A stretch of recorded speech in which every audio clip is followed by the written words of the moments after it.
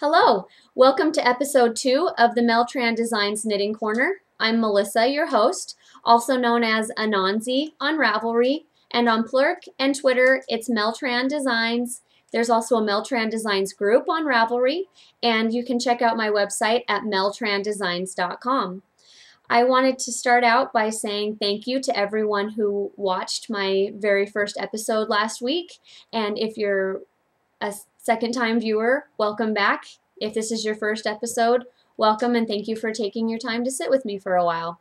Today is Monday, December 17th, 2012, and let's get right into things. Happenings this week. What has gone on? First of all, we have been the happy recipients of an anonymous 12 Days of Christmas set of gifts from some people that have a great sense of humor, and we are having a lot of fun. It's not the real things from the 12 Days of Christmas because that would cost a lot of money and I don't want all those things, but it was things like on the first day of Christmas, the card said, on the first day of Christmas, you know, you get a partridge in a pear tree, but I don't have a partridge and I don't have a tree, so enjoy these pears. And it was a can of pears. Instead of 2 turtle doves, it was a box of turtle candies and a bag of Dove chocolate. So you get the idea. It's been a lot of fun, and every day the bag that the items come in also has a little ornament that has the day number with the picture of what the item is. So at the end of this, we'll have 12 new ornaments and lots of fun things that we have been brought, and lots of candy that I would like to hoard, but the calories start speaking to me saying, you don't want us in your body. The chocolate says yes you do, but the calories say no you don't. So I've been sharing the turtles even though they're my favorite. So anyways, it's been a lot of fun, and the kids look forward to hearing that knock on the door every night. So anyways, that's great. Also, I hit 10 miles of yarn knit this week. I posted my my most recent finished objects, and that put me well over the 17,600 yards that I needed to hit 10 miles. I'm actually over 18,000 and have a few things still that will be able to be added before midnight next Monday night.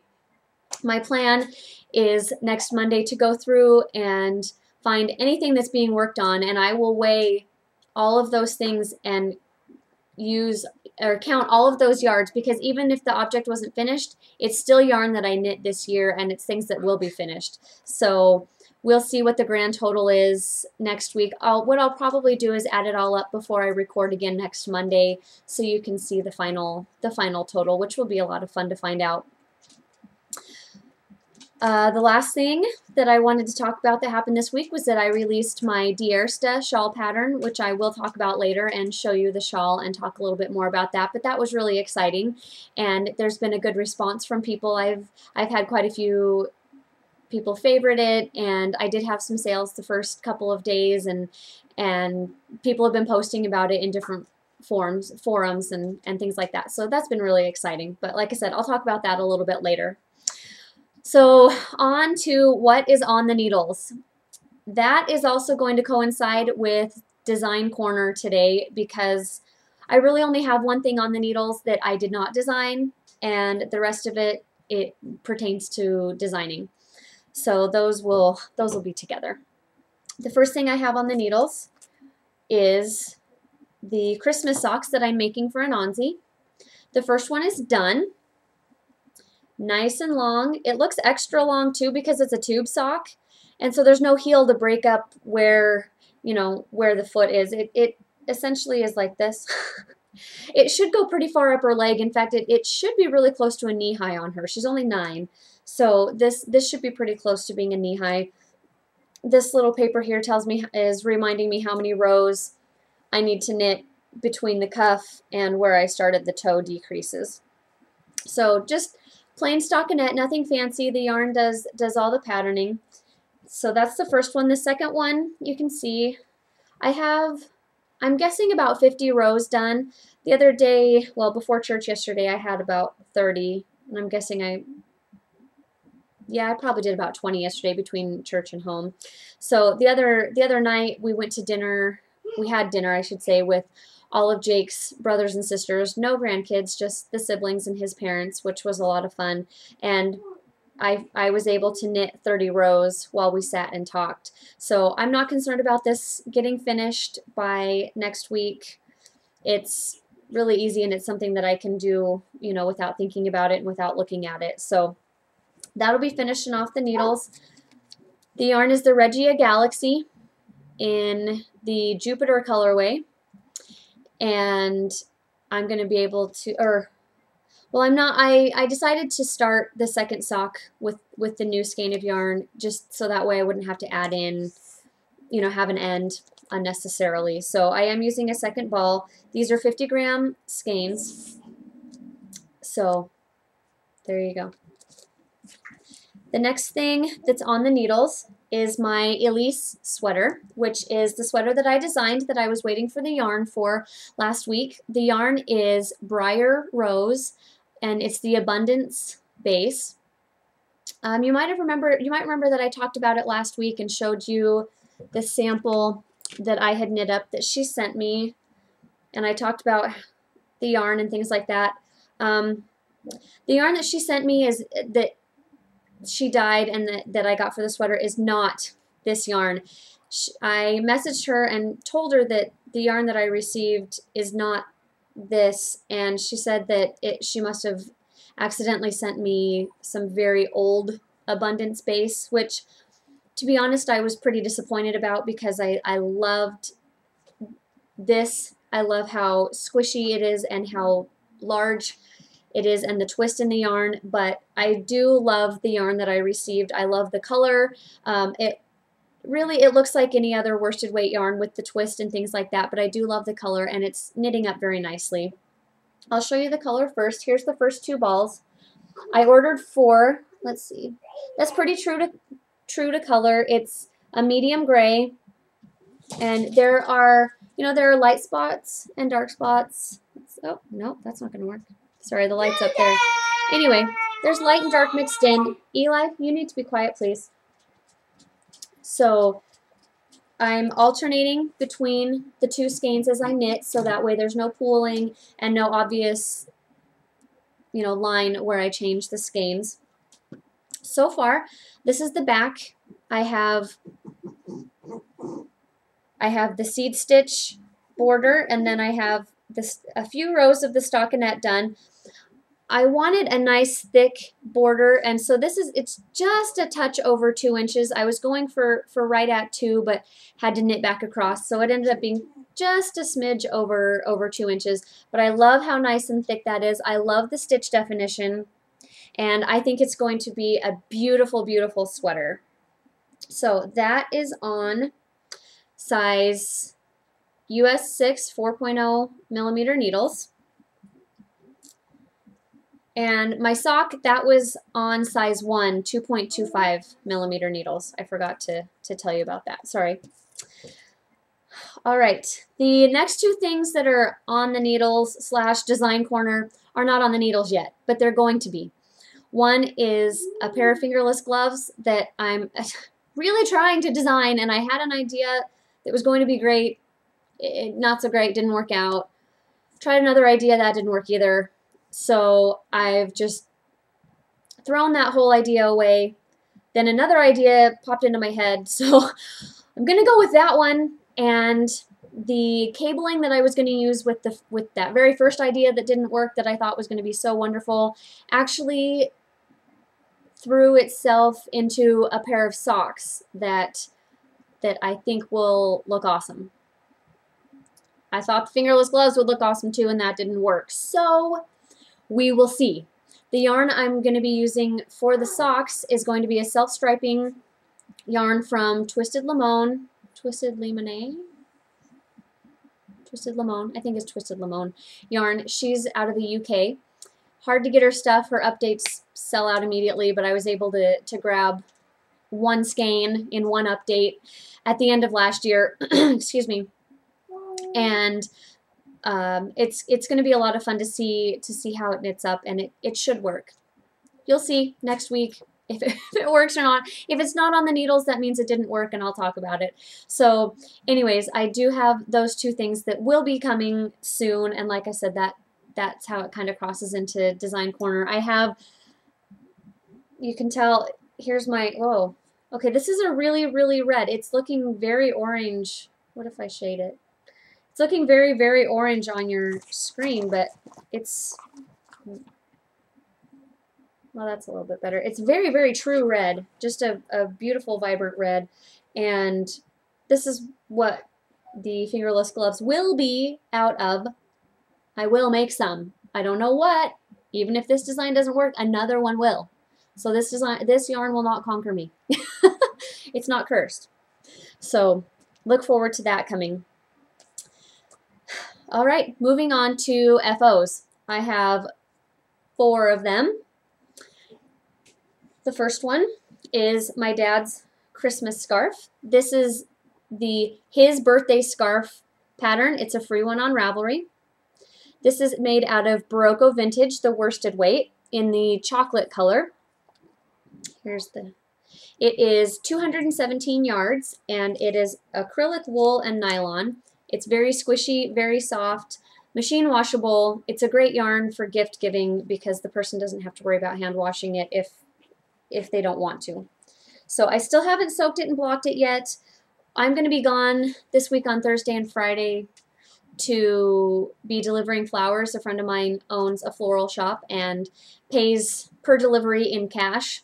So a couple times a year I help her with that, and that'll be Thursday and Friday. So my plan is, since the dogs will be outside all day and Eli and I will be gone, that I can lay it out across the kitchen floor, or, you know, on the kitchen floor on the blocking mat and have it dry while we're gone. So that'll be blocked next week. I'll be able to show it to you because I won't be giving it obviously to my dad until next Tuesday on Christmas. So there's that one. The next thing I have finished is my Woodburn cardigan. You can see here, I want to show you the buttons a little bit closer than I did last week. See how well they match with the cabling? I love how it turned out. Here's the cabling in the arms. When I blocked it, I did pin the arms out so that it would really open these up because they were really, I don't know if you remember last week, they were just completely sucked in. So that blocked out very nicely. It has the cable comes up the saddle shoulder, and let's see if I can move my hair out of the way. The cabling wraps around the neck as well. I'll turn around here and show you the back. It fits pretty well. It ended up being a little loose here. Part of that, I think, is because I was at a little bit bigger than gauge because I couldn't go down to gauge, and so instead compensated for that by making the smaller size. But I'm also very short, and I think part of why that is so big is actually just because I'm short, even though I tried to accommodate for that. It's fine. It's comfortable. It fits well other than that, and I really enjoy it, and it keeps me warm. So there's that. I knit that out of, that was, again, Woodburn cardigan by Carol Feller. I knit it on size 6, 4.0 millimeter needles with the Oasis Yarns Aussie wool, which is 100% Australian wool, 200 yards per skein, and I ended up using 1,209 yards. So I had to order another skein of yarn for 9 yards. So I thought that was kind of funny, but oh well, I had to finish. So anyways, there's that. Moving along to the last 2 things I have. They're small. They are just a couple of little Christmas tree ornaments. Here's one. This is actually a Christmas tree. It's a free pattern called Christmas Tree on Ravelry. This is some yarn that I dyed a couple years ago in a class that I took. I think these were on size 5. I think these were on size 5 needles. Whipped up really quick. It took me 20 minutes from start to finish, and that includes weaving in the ends. And I did block it out a little bit. By blocking, I should say, I soaked it and then just laid it down and let it dry, just to make it lay a little bit more nicely, because a couple of the corners wanted to curl a little bit. So there's that. My second one is this cute little mini hat. Let's see if I can poof it out here a little bit. miniature hat. This took a little more than 20 minutes because it is a little more finicky when there's lace weight yarn on size 1s. The pattern calls for size 2s and fingering weight, but I had this left over. This is some Indigo Dragonfly MCN lace that I had left over from a shawl. So I wanted to make that. The kids are loving these. I think what I'll do is probably find a mini stocking and make one of those so that each of the kids can kind of have their own miniature.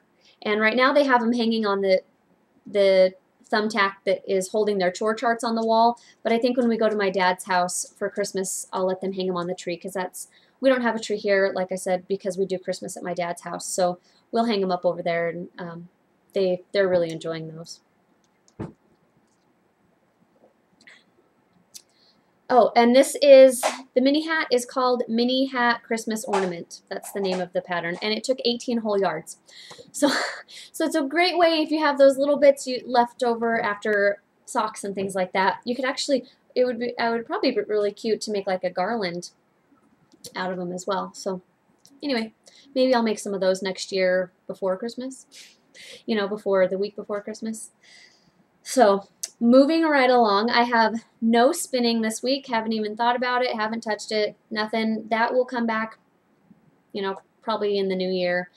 I do have a few things that I really want to spin up, and I have some things I want to buy, but I want to get rid of some stuff first. So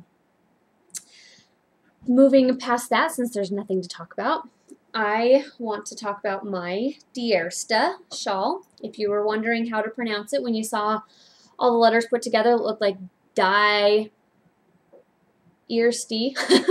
It's actually Afrikaans for the first. This is my first shawl design, and I wanted to reflect that in the name. And the first in English just sounds dumb. So I looked it up in Afrikaans and liked how it sounded, and I tried to put it phonetically on the pattern page so that when you saw the words you didn't go, wait, what? So it's Diersta. I'm going to stand up here so you can see the pattern. It has been test knit. I had about 12 test knitters. Some of them did the small size, some of them did the full size shawl. This pattern, what's great about it is it can use any amount of yarn from 330 yards all the way up to 730 yards. Because of the edging that I used, you can stop at any time. And you can also use any yarn, solid, semi-solid, tonal, and variegated. I know how hard it is to find a shawl pattern for variegated yarn that isn't just garter or stockinette with a few little, you know, just maybe an eyelet row, which that's kind of what this is, but it does have the chevron shaping. Sorry, I got some fiber on my nose. So that's one of the really unique things about this shawl, is that it uses so many different amounts of yarn and so many different types of colors of yarn. Anyway, please go check out the pattern page. One of my test knitters actually put in a couple of stripes of contrasting yarn, and when she posted the picture, I couldn't believe that it was my pattern. My jaw literally dropped, and I posted on the thread, and then I messaged her, and then I left a comment on her project page because I was blown away, and I got her permission to use her picture, a couple of her pictures on the pattern page as well, to show the options. One of the things that I thought would be fun, if you shop, excuse me, if you shop at the Loopy U, they have their new seasonings series, and I think that would be a great use of those, because she has a 400-yard skein, regular skein, and then a single color skein with 100 yards. And so you could put in a couple of repeat, you know, throw in a couple of stripes anywhere you want, and it would look really good. And the colors are already put together for you. Sorry, I'm going to take a drink here.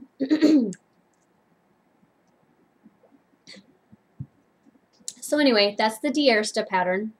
I have one on the needles right now that will go back into rotation because this full-size one on me doesn't really fit. My frame is too small and I don't have anything in the upper region to fill it out. So I will possibly end up gifting this in the future. The yarn that I used is by the Sassy Sheep. It's my most favorite color that they make. It's called Tropics.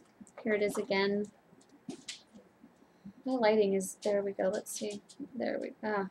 It's reflecting funny for some reason. Maybe if I sneak it in at the bottom of the screen. There we go. I love these colors. They do a great job. But like I said, a lot of different colors will work.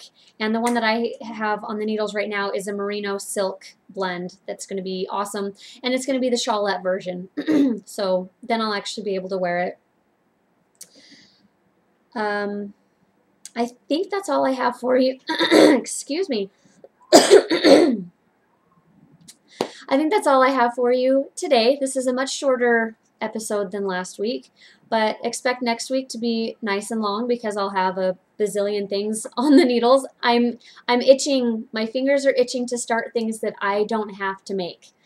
The sweater I didn't have to make, but I had to finish by the deadline in order to be entered into the drawing for the prizes. And the scarf I obviously had to finish by Christmas. The sock I don't mind so much. I always have one of those on the needles. So anyways, I expect to cast on 1, possibly 2 things just today. So expect next week to have much more knitting content and maybe some spinning. Maybe I'll do some drop spinning. I don't know. We'll see. But until then, have a great week. Good luck getting all of your Christmas knitting done. You have a week from today to have it done by Christmas Eve, so you can wrap it on Christmas Eve and give it on Christmas Day. So until next time, keep knitting. Bye.